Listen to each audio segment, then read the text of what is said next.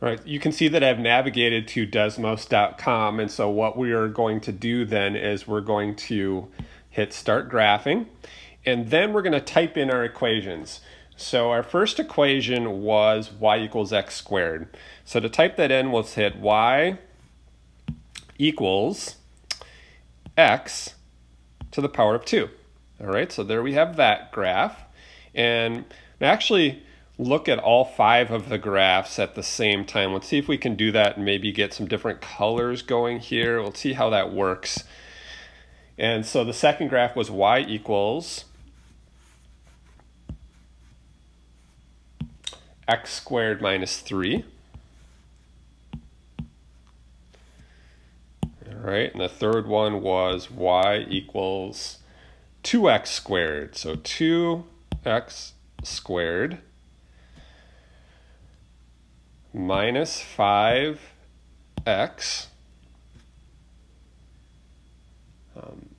plus 4.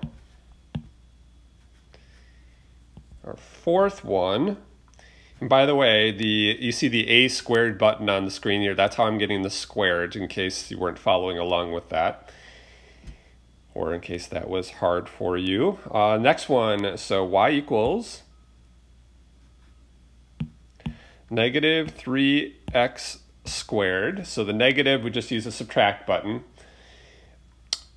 Minus 6x minus 1.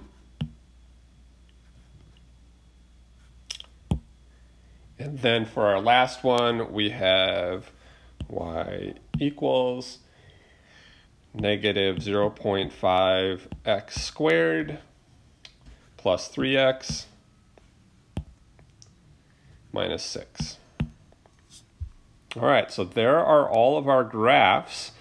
And so now it's a matter of going back and kind of, I don't know if you go into split screen here and compare your graphs and your equations and write those down on your notes.